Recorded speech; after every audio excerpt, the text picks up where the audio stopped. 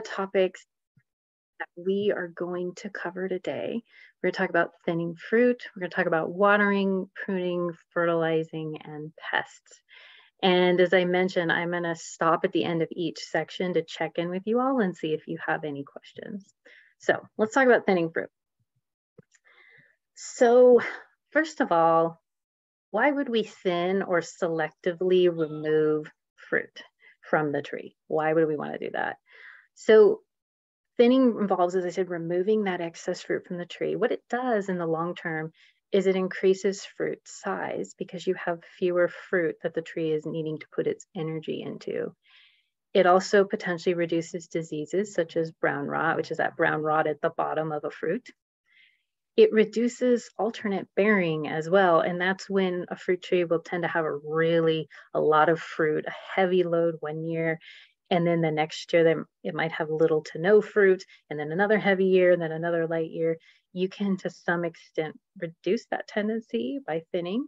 And then it also reduces limb breakage because sometimes you get so much fruit on a limb that it's too heavy and the limb will snap. And that's especially common for really heavy fruit like peaches.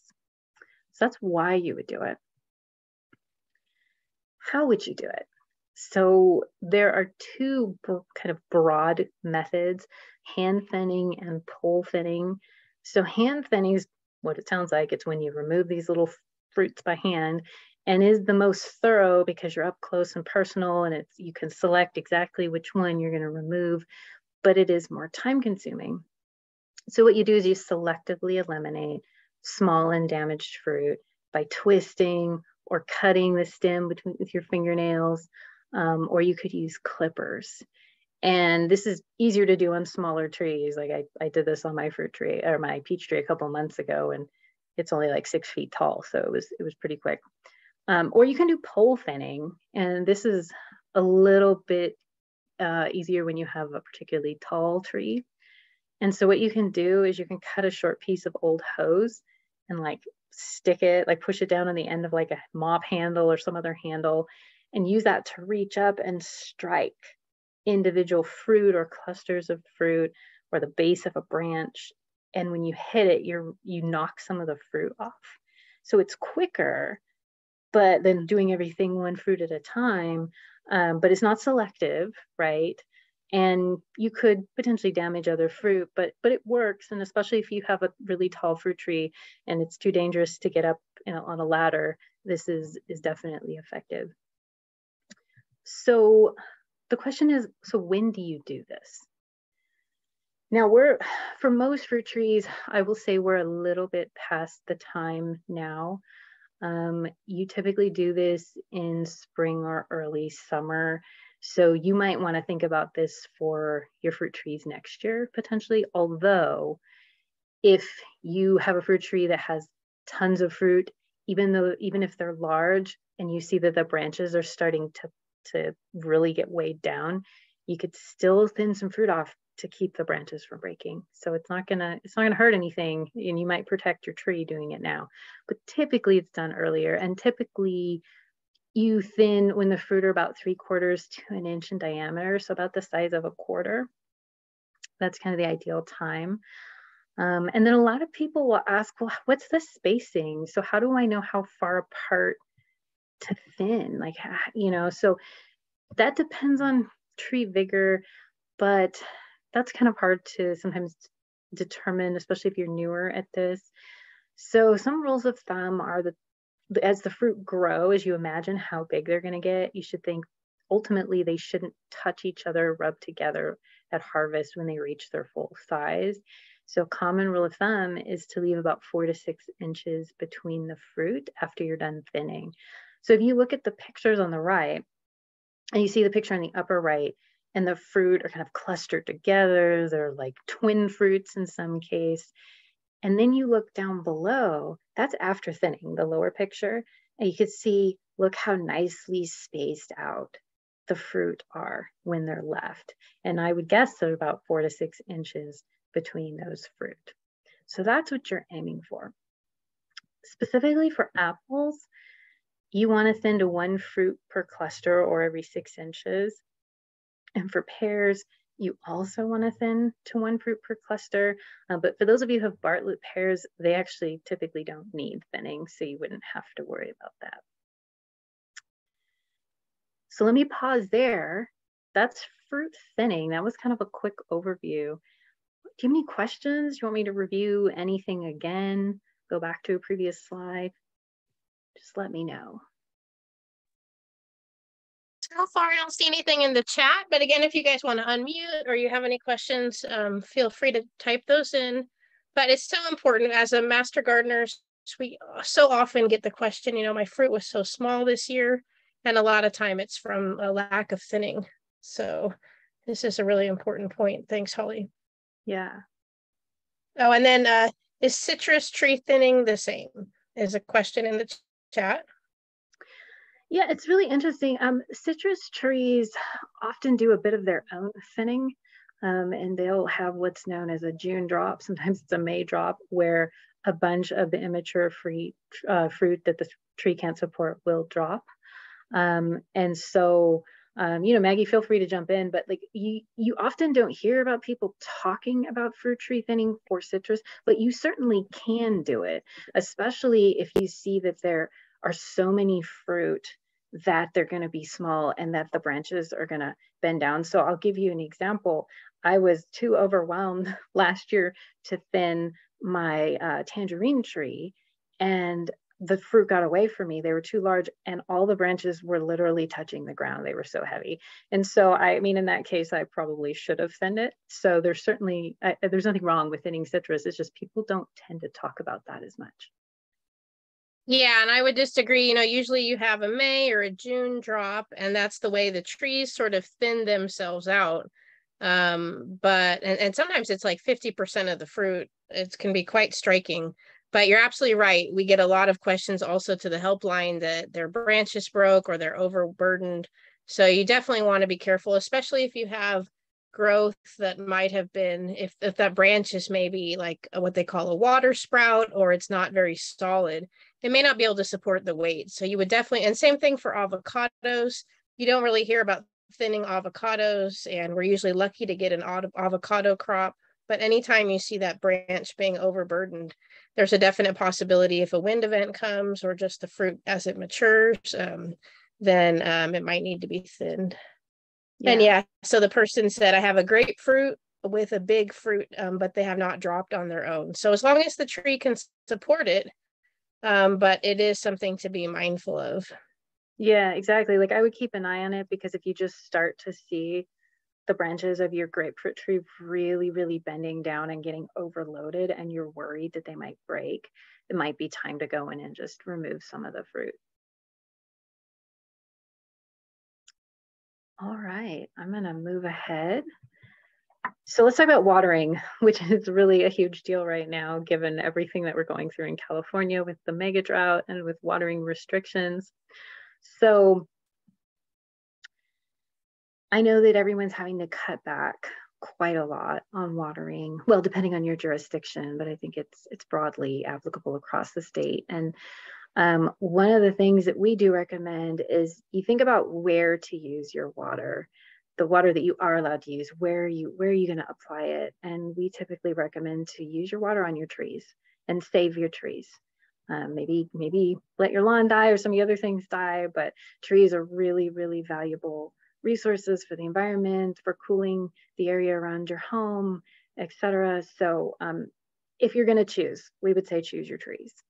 So trees do need to be watered deeply and consistently, and we'll talk more about what that means. Consistently doesn't always mean frequently. It doesn't mean like watering your tree every day, and in fact, that could be a bad thing. But how often you water does depend on what type of soil you have. So if you have really sandy soil that drains quickly, you're going to have to water more often than if you have really heavy clay soil that holds water for a longer period of time. And only you know your own soil. And the trees should be allowed to dry slightly, say in the top couple inches of soil before watering again. And the reason for this is it can help keep certain pathogens, that is diseases, down. It can reduce the likelihood that your tree will get certain diseases. So here's some possible things to consider, but there isn't really a one size fits all approach to watering. I know that's one of the most frequently asked questions is about water. How often do I water? How much do I water? And it really depends on a number of things that we're going to talk about. But here's some ideas. So for newly planted trees, they really depend on water to get established. They're just babies. Their root systems haven't really grown out yet. And so you may need to water them about 2 times a week, maybe more if it's over 100 degrees.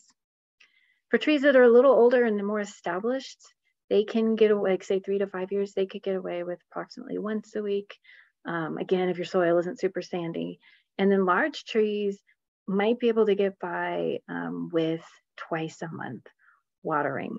Now, some of you might look at this with the newly planted trees and say, how do I water twice a week?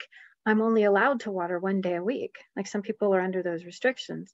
Well, I would say to check with your city or your jurisdiction, because in most places, there are no watering restrictions like 1 time per day for drip irrigation, and for hand watering or watering with a hose with a shutoff, you know, like if you have one of those nozzles. And so you may be able to find a workaround there. But you do, as I mentioned, you have to consider your conditions in your area, and this can be tricky, like when you decide how often and how much to water. So as I mentioned, you have to think about your soil type. Is it more sandy? Is it more clay? Is it somewhere in the middle? And you have to think about exposure to wind and to sun. If your tree is on a southwest facing slope where it's getting the hottest sun all day long, it's going to need more water than if it's on the east side of your house and it's just getting morning sun and then gets shade the rest of the day.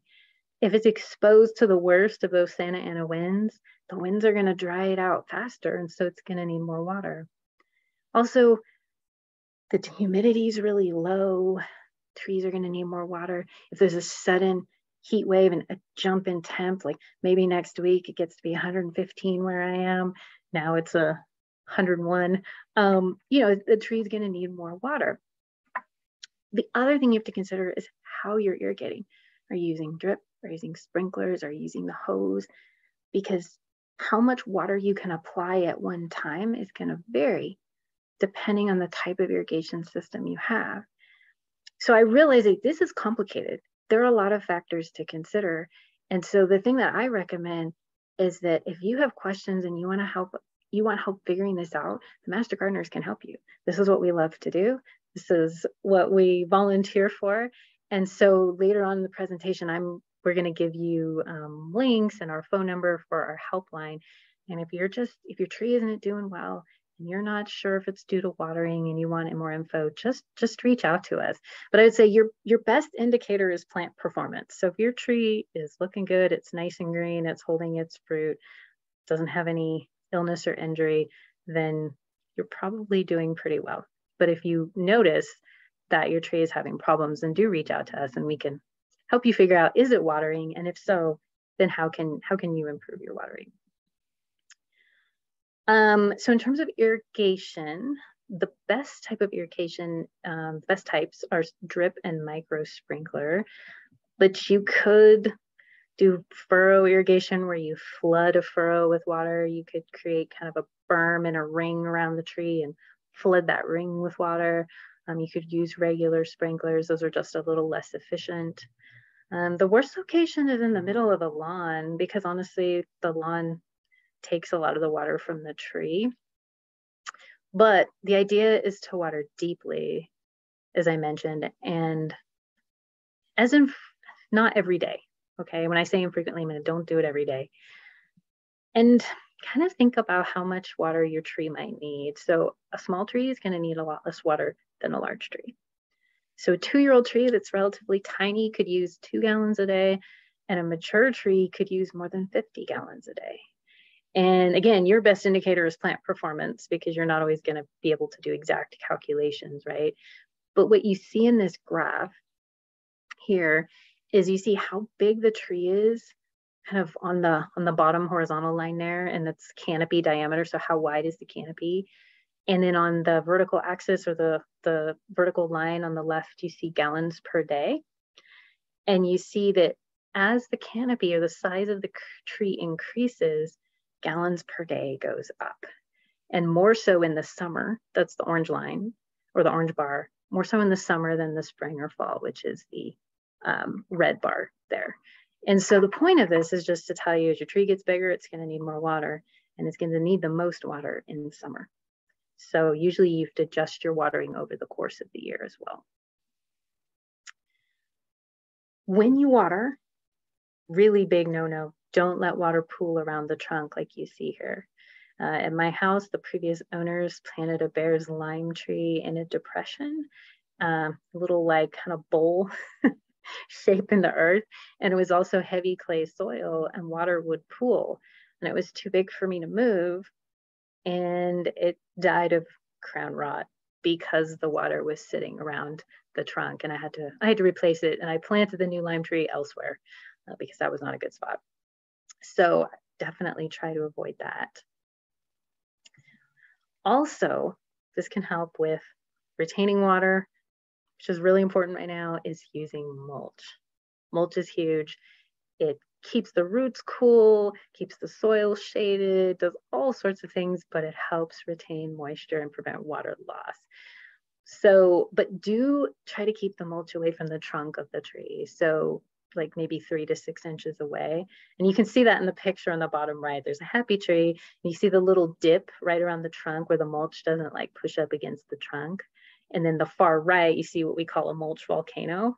That is not good. Don't put the mulch right up against the trunk like that. But anyways, there are a lot of benefits to mulch, but what's important here is it helps conserve moisture.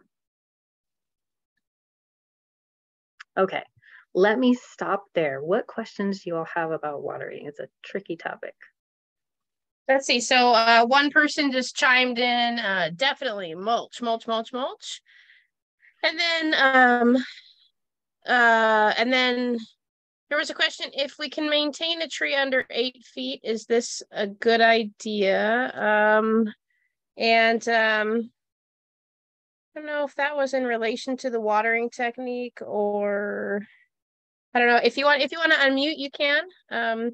Or you can retype the question. I apologize. So it says, if we can maintain the tree under 8 feet, is this a good idea? Oh, she's unmuted, or they didn't. I was basing that on the chart that was provided. It shows all the way up to 25 feet. The higher the tree is, the more water. So if you keep your tree at a certain height, is that just a better idea if that's possible? Yeah, that's a really good question. And so the graph's referring not necessarily to height, but to diameter. So actually the width of the canopy, but you're right that the width of the canopy is usually related to also how tall it is, right? It's just a bigger tree overall.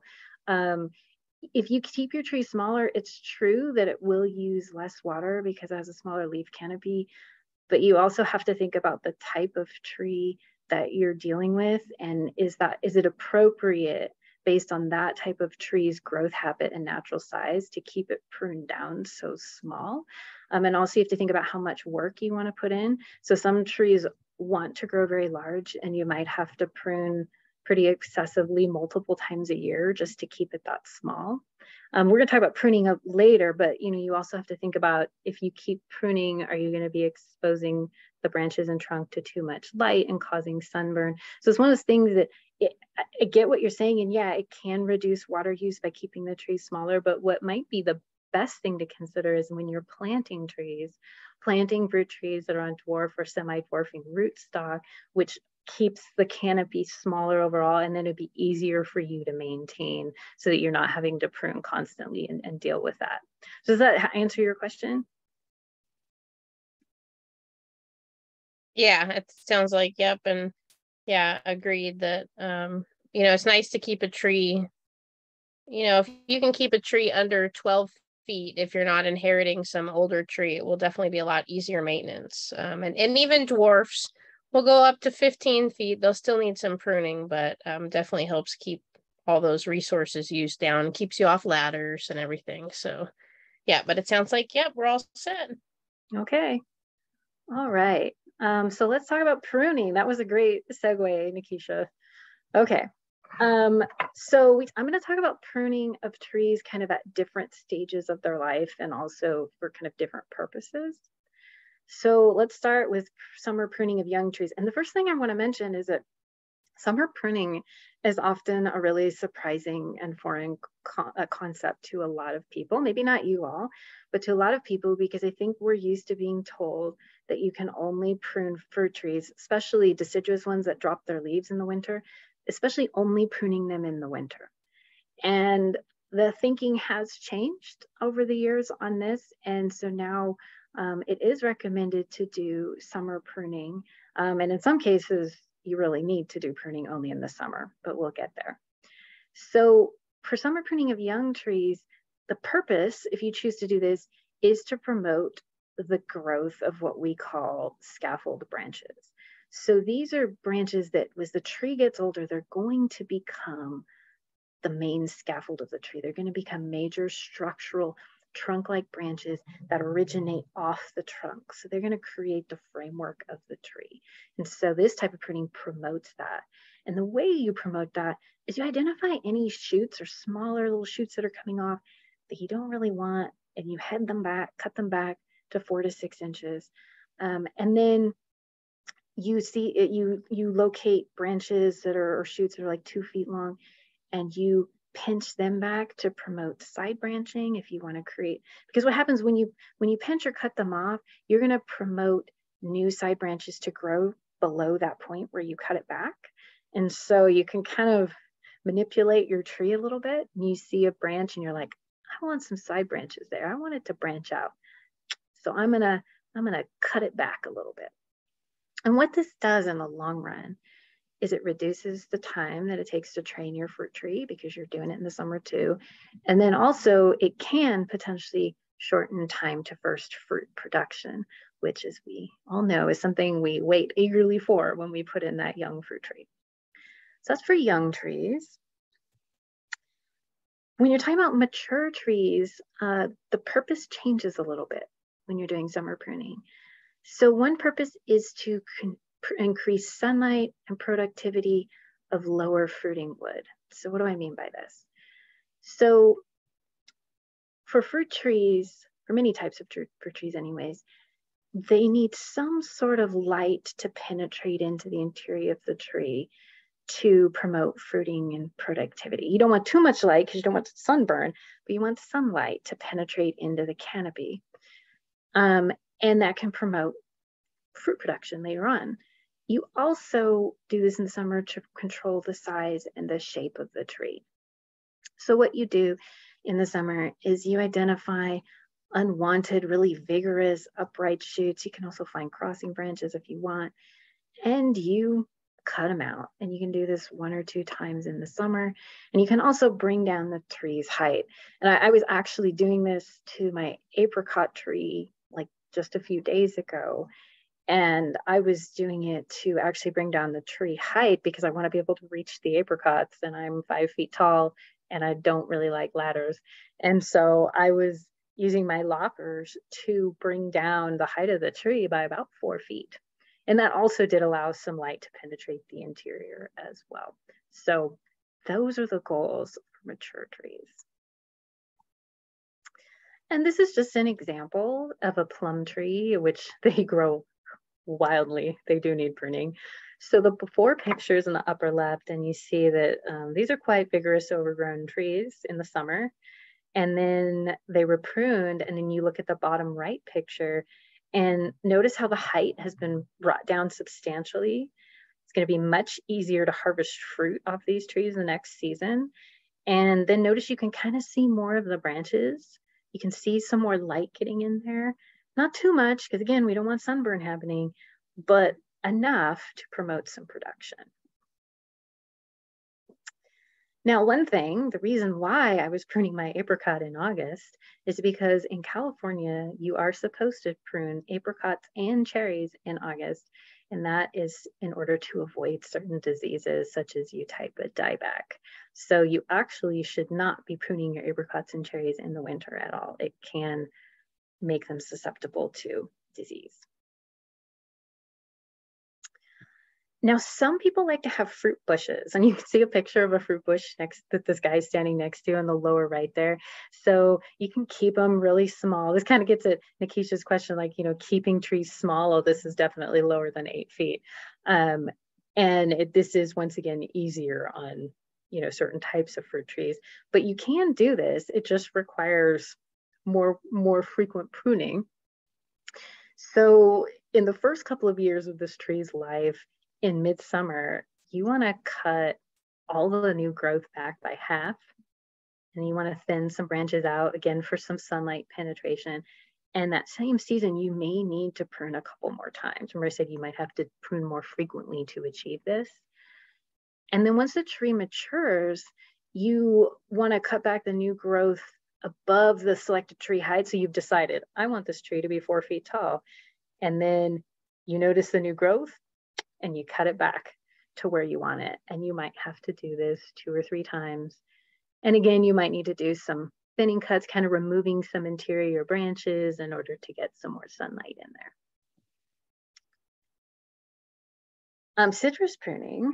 So honestly, little is required. Some people do prune their citrus, some people don't at all.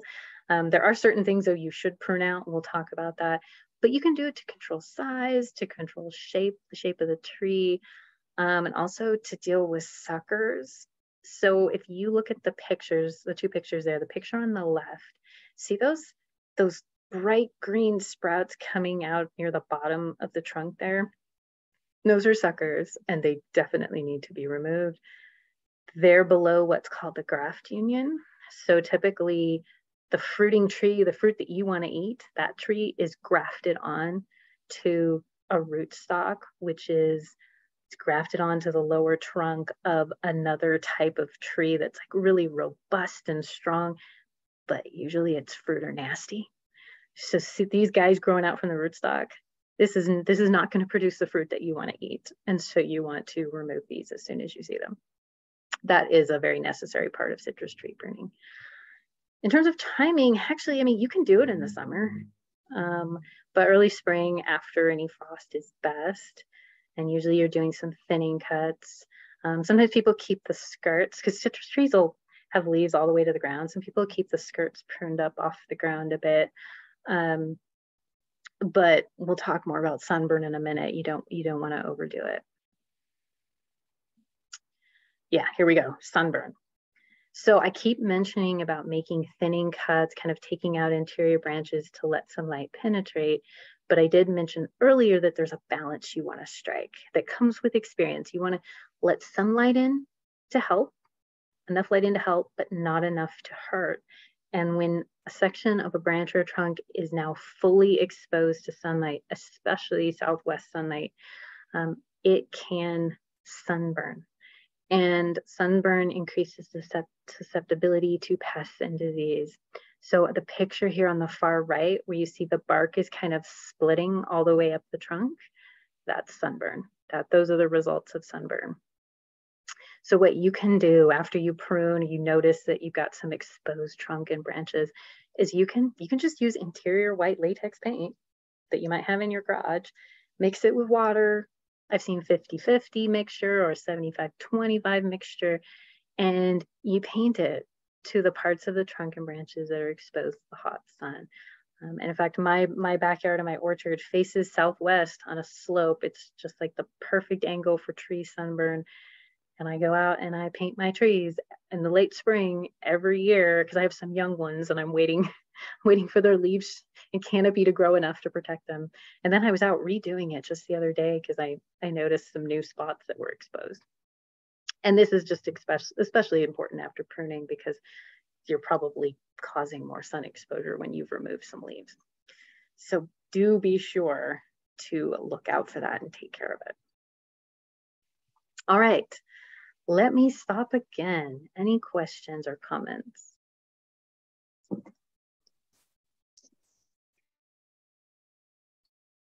Go ahead. There's a question. Unmute yourself. Go ahead. Oh, okay. About the slide with the suckers. Mm-hmm. Can you explain that again? You were saying that I should be cutting these ones that are coming off the base of my tree off? Yes, you should definitely do that. Anytime you see these kinds of branches coming out of the base of your tree, cut them off. Yeah. They have a very characteristic long thorn, and depending on the type of rootstock, it has a different leaf. This one has a trifoliate leaf with 3 petals per, or not petals, but 3 leaves per section. And these are the rootstock trying to take over. So definitely want to remove those any time of year, all the way down to the side. And if you're not sure, that's a great, like Holly mentioned earlier, that's a great helpline question to take a photo and say, like, if you're not quite sure, is it part of the regular tree? Is it the rootstock? You could always send that as a helpline question with a photo to our helpline. Okay, good. Thank you. Because I was going to say, I think that happened to my pomegranate tree, but I'm not sure. I'm gonna call the hotline and send a picture. Yeah, and pomegranates, and this is just for citrus that has this sucker. Other trees will sucker, but pomegranates, Holly, I'm sure you've seen this. Pomegranates are almost more bush-like. So and they're usually on their own roots, right? Yeah, I think they are. So you wouldn't, unless you were trying to shape it into a tree-like form. If it was a pomegranate, this kind of growth would probably be okay. And it wouldn't be thorny or a different variety, like Holly said. Yeah, this is for citrus. You'll also see it occasionally for other like stone fruits, etc. Although you won't get the thorns. But yeah, specifically for citrus, you'll see the crazy thorns usually. And a lot of times on the stone fruits, like she said, then it will come out and you'll see it come out underground from the root flare. Yeah.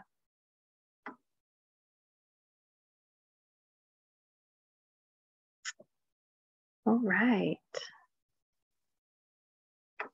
So let's talk about fertilizing really quickly here. So you see a generic bag here, and it has N, P, and K on it. Those are the 3 major nutrients. There's some minor ones that plants need as well, but major nutrients that plants need. So N for nitrogen, P for potassium, or P for phosphorus, and K for potassium. I always switch those. Nitrogen, phosphorus, and potassium. And those numbers at the top that you see, that tells you what percentage of that element is in the fertilizer. So if you had a 100-pound bag of fertilizer here, 5 pounds of it would be nitrogen, 10 pounds of it would be phosphorus, 15 pounds of it would be potassium. All right. So what do you do in summer? So fruit trees actually typically don't need fertilizer in summer, and it can actually cause burning if the weather is too hot.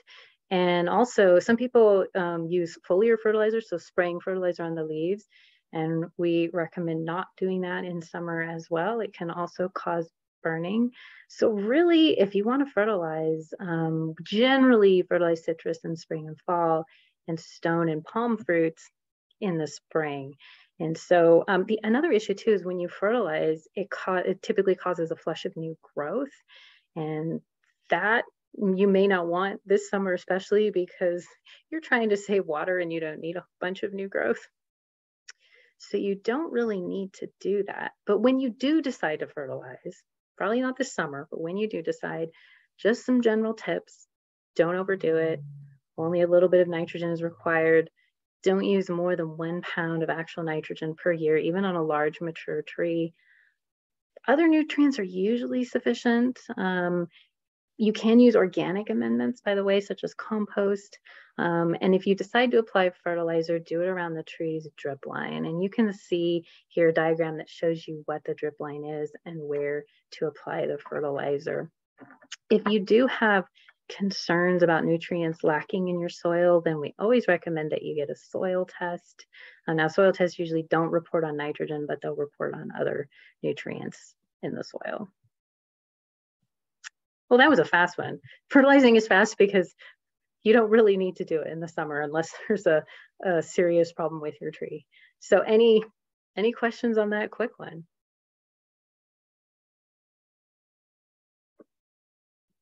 I don't see anything in the chat, and I know that our horticultural advisor, Janet Harton, has been talking about even if there are some recommendations to fertilize fruit trees that during the drought, anything with fertilizer just needs more water. So like Holly said, this year, it's a good year to skip it.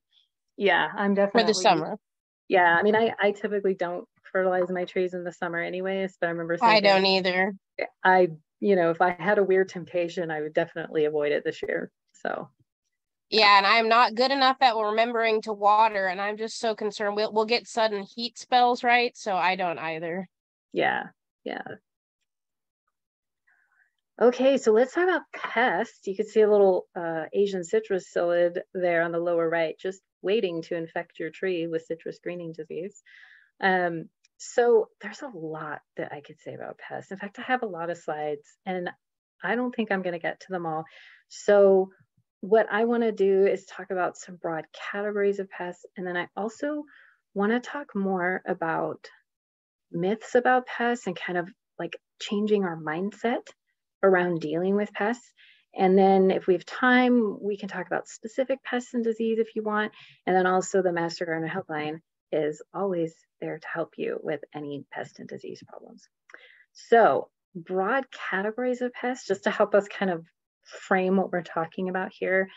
So we have vertebrate pests. Vertebrate means with a spine. So on the lower left, you can see that really adorable little gopher that is not so adorable when it starts eating the roots of your plants. So these are things like rabbits, gophers, voles, birds, deer, etc. And then we have invertebrate pests. So basically insects, bugs. So citrus leaf miner, borers, Asian citrus psyllid, scale, etc., etc. And you can see a picture in the middle there of some aphids. And then also diseases are pests. And so they could be something like citrus greening disease or crown rot. And you can see on the lower right hand, this tree has some sort of disease on his leaves. I actually don't know what it is, but it clearly has some sort of disease. So how do we think about approaching pests and disease? This is where I want to talk about some myths to consider and just to help you think maybe differently, compared to how maybe you've thought before. So one myth is, if there's a problem with my plant, it must be caused by a pest or disease. We get a lot of questions about this. My plant's leaves are yellow. What disease does it have? It's like, it has a nitrogen deficiency, or there's a watering issue. So most problems are actually not caused by pest and disease. They're actually what we call abiotic. And what that means is that the problem was caused by an environmental factor. So a change in temperature, or over or under watering, or rain, or drying wind, etc. So the first place your mind should go to when you see a problem is not necessarily a pest or disease. Another thing that we run into a lot is this idea that bugs are bad and will hurt my garden. And that leads to people just wanting to get rid of all bugs, or if they see a bug getting, very concerned. But one thing to keep in mind is only a very, very tiny percentage of all bugs are harmful to plants. And in fact, the vast majority, about 97%, are good, that is beneficial, or neutral, that is they don't have an effect, good or bad.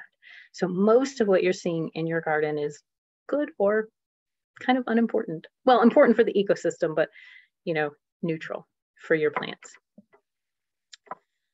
Another myth I come across a lot is, if there's, say, holes in plant leaves, then the bug sitting nearest to the damaged part is the one that did it. And that's not always true. Sometimes the bug that's sitting closest to the damage is the good bug that came to eat the bad bug that ate your plant. So proper pest identification is key to pest management. If you don't know what bug is doing the damage, or if it's even a bug, then all of your attempts to fix the problem are going to fail. And that's one place where the Master Gardener Helpline can come in really handy.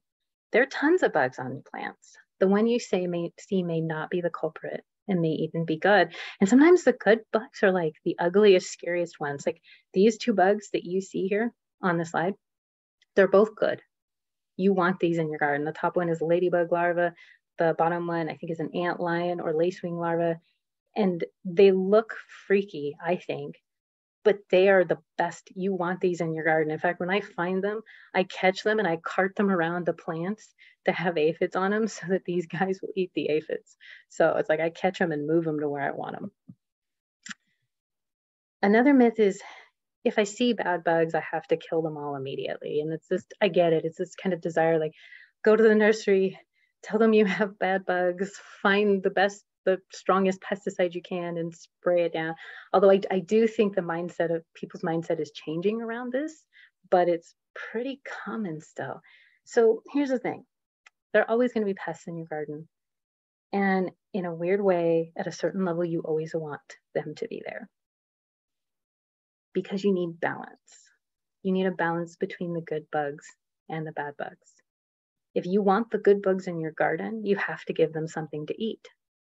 Sometimes that's giving them the flowers and plants they like at, a certain stage of their life. But a lot of times it's allowing there to be a certain population of the bad bugs that they feed on.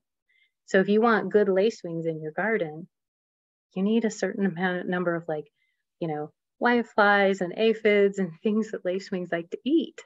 You need those in your garden.